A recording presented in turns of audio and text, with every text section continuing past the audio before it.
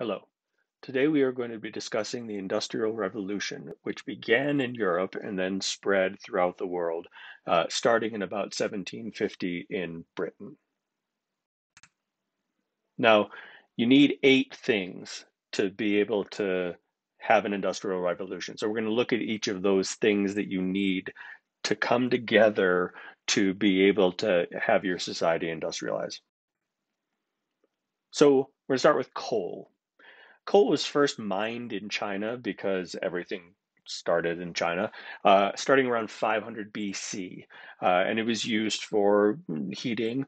Then it comes to the Netherlands in the 1500s and Britain a century later, and it starts to replace wood as a fuel source. You know, Britain is not a small island, and people have lived there for thousands of years, and they've slowly cut down all the trees, and they're running out of wood.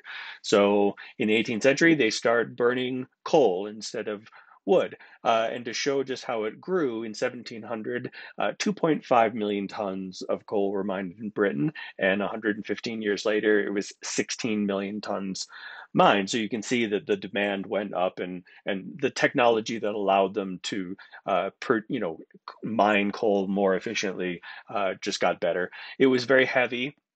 It was very hard to move from the mine, and so you need some form of transportation to be able to actually start moving it around your country. It smells nasty when you burn it, and the mining activity is very hazardous.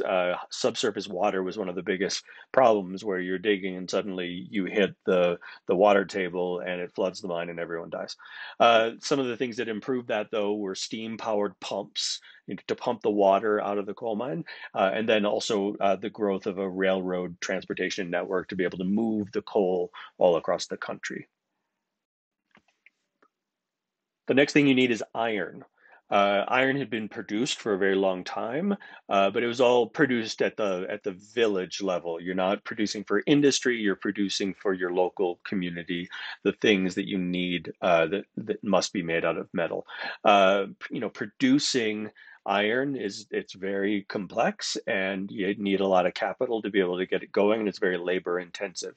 Iron is obviously very heavy and difficult to transport. So you need a transportation network again to be able to move stuff around.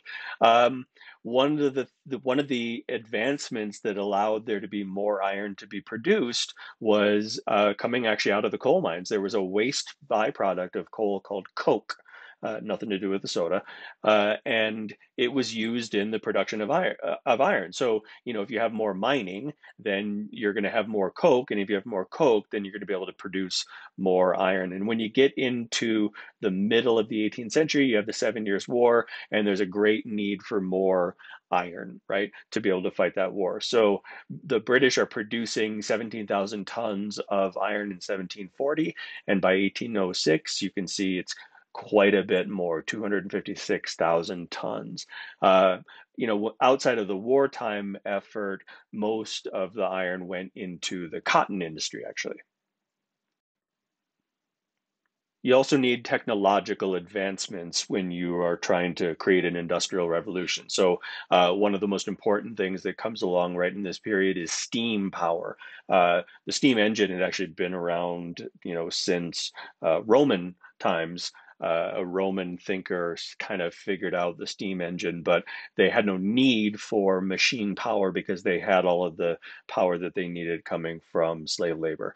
So, there are different versions. China had a version for a while, but James Watt, this Englishman, is the guy who kind of perfected the steam engine to be used in industry as well as in transportation. So you get steam powered looms, right? So you can produce a lot more textiles. You get steam turbines, starting in the late 19th century, that will produce electricity. Before iron, before the Industrial Revolution, everything that was built out of wood or stone, right? So you need to advance beyond that. The textile industry was really changed by this machine called the spinning jenny, which helped produce large amounts of textiles. In order to be able to produce textiles, you need raw cotton, and so we've seen in other videos that you start to have cotton production in both the United States and more intensified cotton production going on in India. There are new ways of making steel, right? So taking iron and adding additional materials to create steel. It's called the Bessemer steel process, and it really dramatically increases the amount of steel that's produced in the 19th century. Obviously, you have to have a railroad system to make any of this stuff work. You need advancements in communications, and we start to see that in the 19th century. And then by the late 19th century, as we said, you start to get electrification. And electricity becomes a huge factor as we move into the 20th century, which is, technically outside of the period known as the Industrial Revolution. You also need advancements in transportation technology, right? The railroad is critical because you need something that can move really heavy stuff over long distances. You can do that by sea, you can do that in water routes as well, but then you have to be able to, build new canals to do that. So you have to you have to modernize the roads, right? Because some of the roads were literally left over from the Roman Empire. Shows how good the Romans were at building roads, but you definitely want to have roads that are capable of taking heavier loads than was possible in the early 18th century. Clearly, you also need labor. You need a workforce. You need the people to go and actually work in the factories and produce the materials that make the Industrial Revolution happen.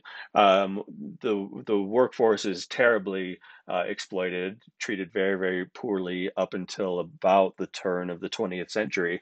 Really terrible working conditions. These people move to the cities to escape conditions in the countryside and to find new opportunities.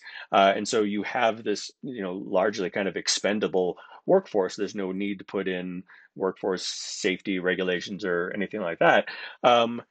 And also, the people who own the factories try to keep workers from being able to organize and form what we start calling trade unions by the end of the 19th century. But at least in Britain, by the mid 1800s, there were some efforts to stop some of the worst abuses around child labor and things like that. And so, officially, no children under 9 could work in any factories, although it definitely still happened on a pretty regular basis, and women and children were theoretically limited to a 10-hour workday. Now, people are moving out of the countryside and into the cities to go and work in the factories, which means there are fewer people working on food production. And so that can't happen. Fewer people working in the fields and many more people in the cities who need the food without agricultural improvements as well. So you see countries start to try to reclaim land that was not usable for farming. So, like filling in marshes, things like that. They also started planting in like very neat straight rows. It used to just be kind of dig some trenches and then just sort of throw the seeds everywhere. So it's much more efficient if you have them in very neat rows. Now, the agricultural revolution that we're talking about, it really only happened in Britain and the Netherlands because a lot of Eastern Europe had serfdom, so there was really no need. They also didn't have very much industry. There's no need for to have more efficient methods of growing food. And then you also have the French Revolution that's happening at right around the same time, and that's an incredibly disruptive experience for France. And in addition to labor and agriculture, you just need more people. You need more people to have a really efficient, successful industrial revolution. So if we look just at the UK, because that's where the industrial revolution started, in 1700 you had 5.5 million people, and in 1850 you have 18 million people. Now that's still a pretty small number by today's standards, but if you just look at the rate of growth over 150 years, it's pretty significant. Some of the factors included a declining death rate. You also have more food production because you have more efficient agricultural methods. And so you have fewer people dying of starvation. And then actually starting after 1850, you get people thinking about something that they call germ theory, which we would call modern medicine.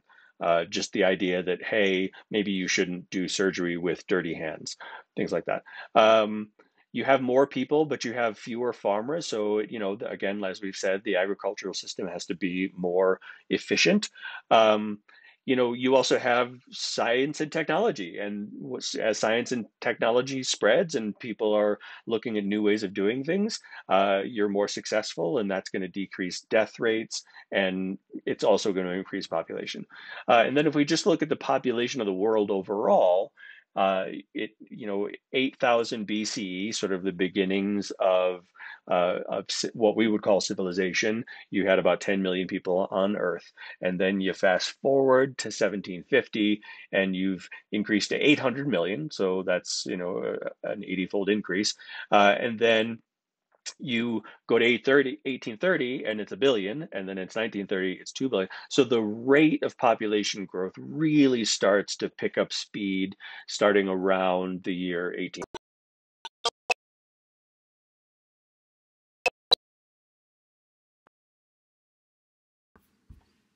But it's not enough to have a larger population. You have to get the population to an area where then you can put them in factories and have them work. And this ends up being cities.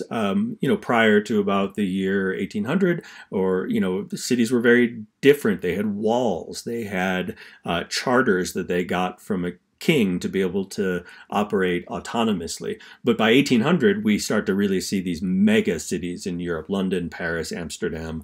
By 1850, you have New York in the United States. And so these become places where you concentrate people to be able to work in your factories. And as more cities develop based around specific industries, those cities just sort of end up specializing. So there's a city in northern England called Sheffield that is sort of the steel city for Britain. Our steel city, it's Pittsburgh. Or if you think about like Detroit and its association with cars. So that notion that a whole city would kind of be built around a particular industry. And by 1900, 75% of the people who lived in Britain lived in a city. So you see this emptying of the countryside in a massive shift over about 150 years with regards to where people live. The cities were not necessarily great places to live. There was crime. They were heavily polluted. Coal is really bad for the environment. It might possibly be the worst possible fossil fuel you can burn, and it leaves a dusty residue all over the area where you're burning it. So, the cities are coated in dust. It's like super gross. And, you occasionally will have a revolt here or there because the working conditions in the factory or the mine or whatever are just so awful. We're going to move on now and look at some of the socioeconomic aspects and consequences of the Industrial Revolution. The old societal order that existed in Europe for 1,000 years collapsed as a result of the Industrial Revolution. So, for the previous 1,000 years, society was split into three orders: the clergy, the nobility, and the peasantry. And the whole concept was based around cooperation. Everybody has their job, and everyone is dependent upon the others. So, the peasantry does the bulk of the work. They do all of the farming. They provide the food and so forth. Nobility provides security and protection, and the clergy provides for, the eternal spirit and all that kind of thing. And so it was a symbiotic relationship. The Industrial Revolution comes along, and those orders are replaced by classes. And this you've probably heard of: upper class, middle class, and working class. And there's a lot of reasons for that. The Enlightenment ideas start to change society. We start to see revolutions. We start with the American Revolution, then the French Revolution has a huge impact on Europe. We also shift over to market economics, and competition replaces cooperation. So classes are competing against one another. There's conflict. And the working class, which we're going to be referring to as the proletariat when we look at a lot of this stuff, the proletariat accuses the bourgeoisie. If you recall, the bourgeoisie are the urban city folk. They're wealthy, but they're not nobility. The proletariat accuses the bourgeoisie of class warfare, and the bourgeoisie accuse the proletariat of being enemies of progress. Economics also changes quite a bit during this period. We shift from just simple trade between a couple of individuals to commerce. The difference there is that you have a middleman. So, for example, if I'm buying my produce directly from you, then we're engaged in a direct trade. But as soon as I sell my produce to somebody else who then puts it on a truck and takes it to another place to sell, now we're talking about commerce because there's a middleman, right? The middleman buys my stuff and then sells it to somebody else at a markup, meaning that the way they make their money is off of charging more than what they bought. And if you add more middlemen, quickly commerce can become global. You can have somebody sell a Ming vase in China, and it goes through a few different middlemen and then arrives in France at a significantly marked up price because of how many middlemen needed to get their cut of the profits. The producers no longer really producing for themselves. They're producing for this abstract thing called the market, right? And the market has its own forces, but you're no longer producing stuff and saying like, okay, I'm going to make this and I'm going to give it to Bob. You're not giving it to Bob anymore. Now you're selling it on the market, and then lots of different people might be buying your stuff. Another thing that comes along with commerce is modern banking. We've talked about banking being around for centuries, but it helps to organize capital. And in 1750, kind of right at the very beginning of the Industrial Revolution, there were only 12 banks in Britain that were outside of the city of London. But 65 years later, in 1815, there were 900 banks outside of London. So that just shows how, as manufacturing grows and urbanization grows, banks have to go with it to be able to help organize that capital. And the bankers ultimately are working with industrialists to their advantage. Capitalism. What is capitalism? You live in a capitalistic society. What does that actually mean? So capitalism is driven by capital, and capital is anything that holds value. So, for example, land. I buy a piece of land, I put my money into it, then I hold it for a long time, then I sell it, and hopefully I sell it for a profit. Right, and then I've stored the value in the land. You can do it. Obviously, gold is capital, money is capital. You can even have things like potentially toys being capital, because if you buy a toy and you hold on to it and then you sell it 5 or 10 years down the road and you make a profit, then you have stored value in that toy, and that toy is capital, right? So there's a lot, their ideas can be capital. The sort of guy most opposed to capitalism, though, was Karl Marx. And Karl Marx identified the bourgeoisie as the people who were sort of most important in the development of industrial society. And he doesn't mean that's a good thing. He thinks that if the workers could get all of the elements of production, then they would be able to rule themselves. And his ideas become communism eventually. You also have another thinker who's kind of more of a capitalist, and that's Adam Smith. And he's really kind of the first modern economist. And he believed in something called the invisible hand, meaning that the market kind of regulates itself. And the reason why the market regulates itself is because people are all looking for their own selfish interests, right? Everyone wants to go and make more money. And so his argument was that the combination of everyone's selfish decisions leads to collective profit. I think that there might be a lot of people in society today that could have a vigorous debate with Adam Smith about whether or not that's true.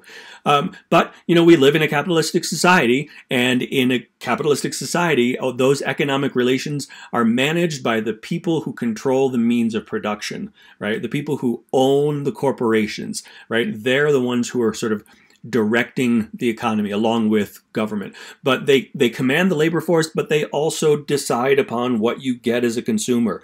There's a famous story that Henry Ford, when he first started producing the Model T, somebody said, what color does it come in? And he said, you can have whatever color you want as long as you want black, right? So he's choosing there. There's another form of capitalism called agrarian capitalism, and this is the process by which small-scale individual farms are replaced by large-scale farming interests. And you're no longer just farming to give food to your local community. You're farming for the market. You're producing a crop that you're then selling on the market. So Robert Owen is a really important figure in the early part of the Industrial Revolution because he's really the first socialist. He starts out as a younger person as an industrialist. He owned textile mills, but after buying them and spending some time in them, he was really horrified by the conditions therein. And he was one of the first people who said, well, we're not going to do child labor anymore. It was still legal in society, but he said, I'm not going to do that anymore.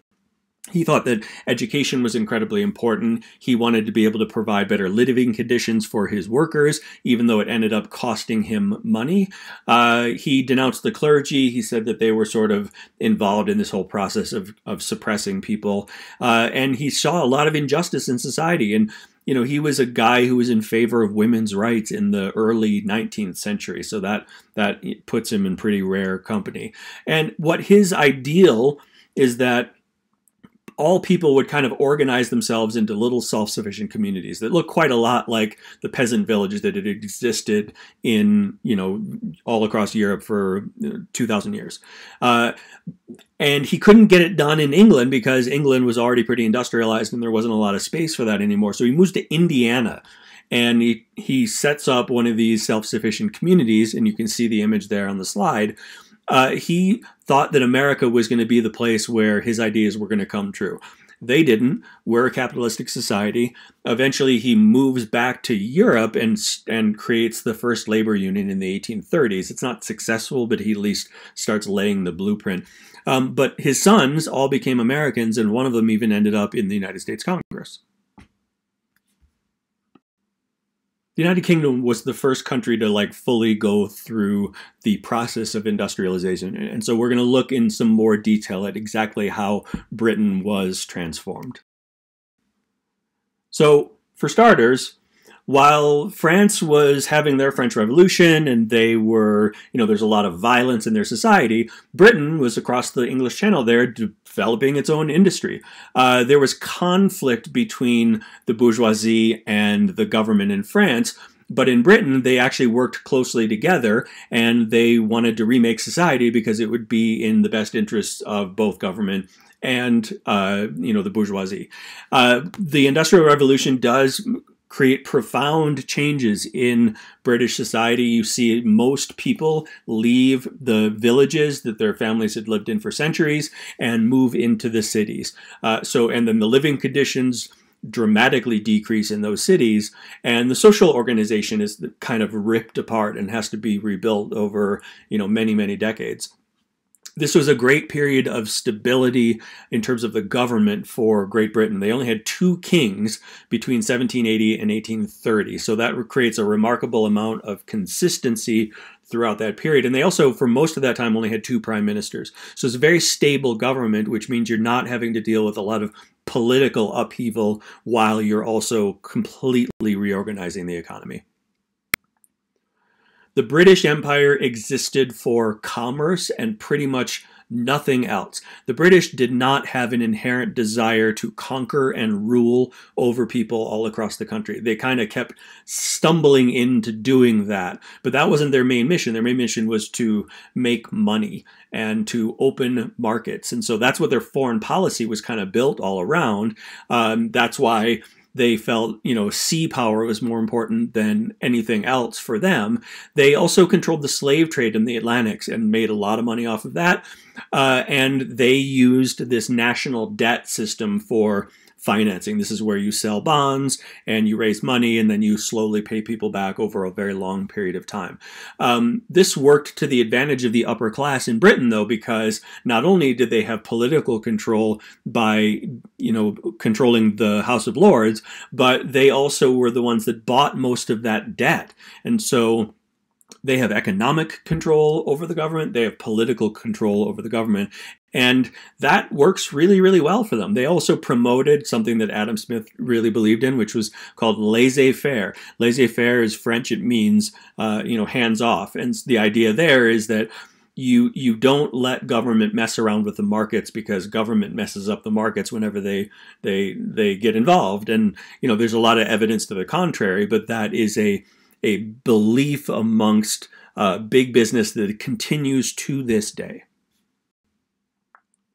During this period, we do see the death of the peasant village, which had been the backbone of society for over 1,000 years.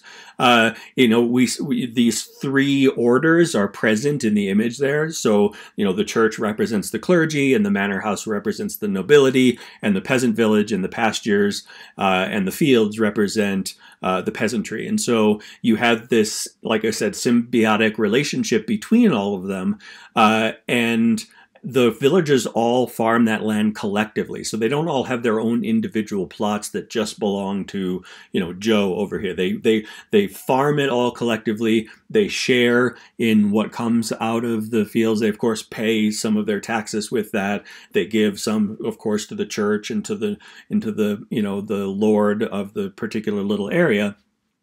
Peasant life was about subsistence. You grew just enough to be able to survive and pay your taxes.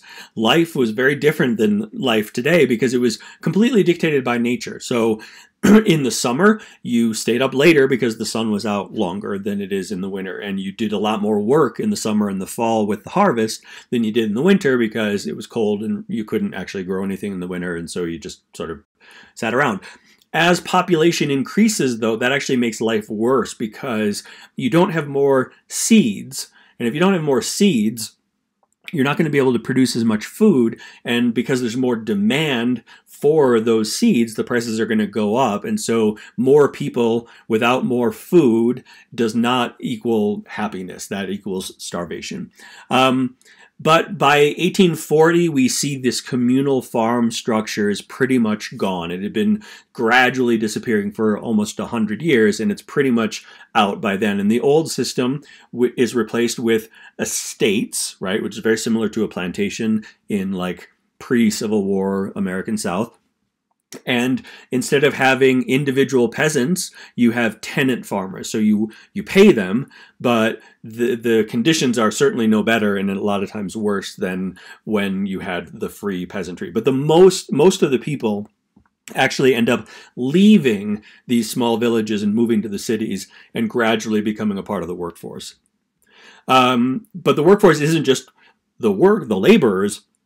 It's also the customers, right? Think about if you work at Walmart. If you work at Walmart, the chances are that you're also going to shop at Walmart. So while Walmart is paying you to work there, they're also charging you for stuff. And so they're getting some of their money back. And the same system was in the case once the peasantry left the countryside and moved into the cities. The image is sort of kind of an iconic image of England that some people find very romantic. The little green lines are called hedgerows, and they divide those different spaces. And people seem to think that that's super charming. But it's actually relatively recent, and it's not charming at all, because what it represents is wealthy landowners who buy up land from the peasants who couldn't pay their taxes anymore, and then they put up these hedges. And those hedges are designed to keep the peasantry out of the land that used to belong to them. And once the wealthy people take over that land, they stop using it to grow grain. They start using it for agrarian capitalism. So they're using it for shepherding, or they're using it to grow, some sort of crop for export or something like that. This was devastating to the villages. It was ruinous. It was the reason why you start to see large numbers of people moving to the cities, because once that land is gone, you cannot survive. You just do not have enough land left to be able to feed all of the people in the village. And so that collapses. The fact that Parliament was in control of the wealthy people, they then passed laws that made it easier to grab peasant land. So there was really this active effort to subvert that peasant village and effectively destroy it. Obviously, the backbone of the Industrial Revolution is the factory. And a factory is simply anything that combines human labor with some form of mechanical power. Could be electric, could be steam, could be water, but it's that combination. You need a large number of workers. You also have to have something called division of labor. And what division of labor is back in the peasant village, you would have perhaps one person who would spin the wool into thread and then weave the thread into cloth and then design the shirt, cut out the pattern, and then sew it all together, and now you have a garment. In a factory, each of those jobs is going to be done by a different group of people. So you've got some people who are creating the thread, you have some people who are doing the weaving, and so forth, right? You have very close supervision of the workers. The working conditions were absolutely terrible, particularly in the cotton mills. They were massive, large, complex buildings. The conditions were worse than those in coal mines, where people have to deal with flooding and poison gas and darkness and terrible stuff. Cotton textiles were incredibly important and valuable for the British Empire. They were half of all of the exports from the United Kingdom in 1830. Just to give you an example, in 1796, they were producing 21 million cubic yards, and by 1830, they're producing 347 million cubic yards. So that's a huge jump for 34 years, and it just shows how much money the British were making off of the textile industry. Most people who worked in the textile mills were women or children. Before you start to have workplace safety laws, you could have children as young as 3 years old working in a factory, which is kind of insane to think about. But frequently, people who are 5 or 6 years old are going to be working. Needless to say, you have an incredibly high child mortality rate. If you have a 3-year-old wandering around in, a cotton mill, it's going to not end well. Workers could be tortured. They could be chained to the device on which they work, because there's no laws that prohibit these capitalists from treating their workers like that. Family life changes dramatically because of the Industrial Revolution, and there's this huge split between the life of the working class people living in cities and the bourgeoisie, and you can see examples of images there on the right. Working class women and children are going to be working in factories. Women might also be working in the domestic service. That's like, being a maid or a cook in the home of a wealthy person. Men did tend to be underemployed, though, and that becomes a huge problem, because the peasant family for over 1,000 years, perhaps even longer, had been oriented around the male being the father, being the dominant person in the household. And you see, for a lot of younger women in particular, the foreman in the factory starts to take on that role of, I'm telling you what to do. And so, with men being underemployed, that could lead to more crime, a lot of alcoholism, domestic abuse. It was really sort of a terrible situation. On the other hand, though, you have the bourgeoisie. And the bourgeoisie, they were doing okay for that period. Their families were close knit. They were still very focused on, focused on children for sure, but built around the father. The family was incredibly patriarchal. Bourgeois children didn't have to go and work. They got to grow up and get an education and all that kind of stuff. And ultimately, the bourgeoisie family of the 19th century is sort of the model of the middle class family of the 20th century. And so, we still see that pattern existent in the family structures that we have in society today. Needless to say, most of the common people were not thrilled about everything that was happening in their society. The proletariat would sometimes go into cotton mills and destroy the looms, and they would also riot against cheap Irish labor. They brought Irish people over from Ireland to work in the factories because they could pay them less. That gives you an idea of how bad things were in Ireland at the time. You had people called Luddites, and the Luddites are people who are mindlessly opposed to change, and that concept of Luddism. And there are still Luddites in the world today. Anybody who still can't figure out how to find the settings on their phone, that would probably be someone who's kind of a Luddite. After the Napoleonic War, though, things get even worse, though, because you have an economic depression. You have a whole bunch of soldiers who'd been fighting over in Europe. They come home, so that's going to drive up unemployment even further. You have mechanization. Some of the same stuff we're dealing with today with regards to automation you had during the early part of the Industrial Revolution with mechanization.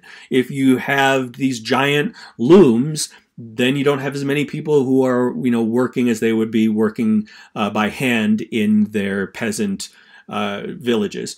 You have severe income inequality such as you do today. And whenever income inequality gets bad enough, you sometimes get revolution.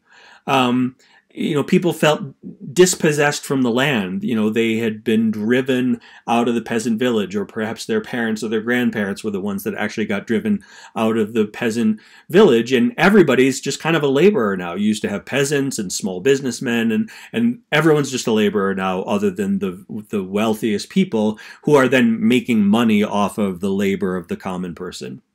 In fact, in England, they even passed a law making it illegal to be poor, which, that kind of also boggles the mind. But basically, they took anybody who said that they didn't have a job, and they essentially put them in prison. And they're called workhouses, and they were actually forced to work. So it's like, hey, you can't find a job, so now we're going to throw you in jail and make you work for free. Now you have a job. Look at that. But families get separated, which obviously is a thing we're dealing with in society today. But it was really bad for the common people. Life expectancy was lower than that of like the prehistoric era in industrialized cities. But people are making a lot of money, and as a result of that, the Industrial Revolution inevitably ends up spreading. So you can see here the pace of spread. So by the 1840s, most of Britain has been industrialized. By the 1850s, it's spread into the Low Countries, but it takes almost 50 or 60 years to get all the way into Eastern Europe. And a lot of the spread is because people from Europe come and visit English factories, and they're like, ooh, this is great. We're going to be able to make more money. And then they head over there. It took off more easily in some areas than others, though. The first place on the continent where it really took off was in the Netherlands, and certain aspects of the Industrial Revolution actually did start in the Netherlands, but at a pretty primitive level. The Dutch had been merchants and seafarers for hundreds and hundreds of years. In 1602, they set up the Dutch East India Company, so they're very big on those joint stock companies. The Dutch East India Company carried half of the world's trade in the 1600s. The Netherlands had the highest standard of living in the 1600s, and a lot of that has to do with trade. They don't have any agriculture. Not any, but they have very little agriculture. It's a very small country compared to France or Great Britain or Germany later on. They have a lot of different industries, though, and so you can see how trade supports their economy. Even though they don't have a ton of agriculture, they have the best standard of living in Europe. By 1500, already half of the population was urbanized. Now, again, we're talking about a small country, but it was a heavily urbanized country. And, they got things going with the Industrial Revolution a little bit in the 1500s and the 1600s by building better windmills. And windmills have tons of industrial uses, and they don't cause cancer, which is great. Water pumps were also developed to help drain swamps and marshes, and those tended to be financed by wealthy merchants who, of course, then took control of the land that was kind of created by getting rid of these swamps. Germany. Before Napoleon, Germany was completely disunited. It was the remains of the Holy Roman Empire. There were hundreds of little states. They all kind of were in competition with one another, so there are these trade barriers. You also had serfdom in the east, so you can't move labor around like you need to do to be able to have the Industrial Revolution. But a lot of things changed after Napoleon because he ended up reducing the number of German states from those hundreds to just 39, which is still a lot, but they were all dominated by Prussia, which was the largest of those nations, and they actually created a customs union. So that way trade could flow freely all across all of the little independent states that would eventually come together and form the country of Germany. So they had a massive industrial expansion starting around 1830s. They had railroads long before France did. And there was just like in Britain, there was a pretty tight association between businesses and government. But in Germany, it's different because you had a lot of different governments. But what that ended up doing is that was also some of the glue that brought all those 39 little countries together to be able to eventually form Germany. And it was, in fact, the most economically powerful nation by 1850, even though it wasn't technically a nation in 1850. The situation is very different in France, though. Capitalism really struggled before the French Revolution. There was a lot of over-regulation. We had a highly centralized French state, and so you had a lot of red tape they had to cut through to be able to do anything. Plus, you also had the aristocrats skimming the profits, and so it becomes less profitable to, engage in capitalism. They also didn't have some of those components that we looked at the beginning of the lecture. For example, coal. They weren't mining coal to any great degree. Paris still burned wood for heat. In 1789, the average Parisian used 2 tons of wood, right? So you're burning through a resource that, if you're not being smart, isn't going to be renewed, and you're not taking advantage of coal. Not that burning coal is a good thing. It's the worst fossil fuel, and the Industrial Revolution is a big part of why we have a terrible climate situation right now. But that's another lecture. In France, there were these restrictions on being able to move capital, one of which were banks. Banks were much less willing to offer loans. They were just too conservative. And so the fact that there was no relationship between industry and banking like there was in Great Britain did end up having an impact on the growth of capitalism and the growth of the Industrial Revolution. By the 1880s, 2/3 of France is still farmland. So that's a lot less industry than in the UK or Germany or the United States. And in fact, a lot of the factories that did exist in France were owned by British capitalists. So the French really hadn't gotten their society around capitalism or the Industrial Revolution. However, the United States did. The United States started industrializing fairly early in its history, in the 1810s and 1820s. We were the main supplier of cotton to Europe until the Civil War. Of course, that's all coming from the South. Once the Civil War starts, the Union is blockading all of the ports in the South, and so the Brits have to switch to India, and they end up building huge cotton plantations in India, and so now they're saving money, and this devastated the United States South because they lost their market after the war. So they lost everything in the war, and to boot, after the war, the British aren't buying their cotton anymore. And it's really not until the middle of the 20th century that the U.S. South is really able to start rebuilding its economy. The United States also contributed to a massive expansion of global capital because of the gold rushes. Obviously, California in 1849 was the first big one. And so now you've introduced a massive amount of gold into the global market, and that is capital. And so now capitalism and the Industrial Revolution are going to be able to even further expand because you have all this new gold coming from Canada, Alaska, South Africa by the 1890s. But you then get these economic contractions when inflation gets too bad. So all throughout the 19th century and into the 20th century, you have this, it's like an accordion effect where the economy is great and then it collapses, it's great and it collapses. We're sort of caught in a cycle like that right now in the 21st century. But by 1900, the United States was a huge player in the global economy. We were the leading industry. We had more natural resources than anybody else. We had much more land than anybody else. We had more people than anybody else because of immigration. Immigration is a good thing, if you didn't know that. It adds laborers, but it also adds customers, right? We talked about that before. If you work at Walmart and you shop at Walmart, then there you go. You are both a laborer and a customer. So the factory owners realize that they're not treating the workers, most of whom are immigrants, they're not treating them well at all. But it's that massive flow of immigration that helps build the economy. Immigration is good for the economy. But outside of Europe and North America, industrialization really only happens in Argentina and Japan. And when we look at Japan in the 19th century, we'll see why that's so significant. So looking at this map, we can see the approximate date of the beginning of industrialization. And I want you to pay attention to the purple and the pink on this map, because if you are going to sort of point to the countries in the world today that have the strongest economies and the people are doing well even in the middle of all of the stuff that's happening here in 2020, it lines up with the United States and Northern Europe and Japan.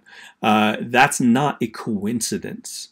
The fact that industrialization happened earlier in those places than in other places helps to explain the reason why Europe and America, and to some extent also Japan, are the dominant global players in the economy. Thank you for watching the entire video, and feel free to take a look at any of the other videos on the channel.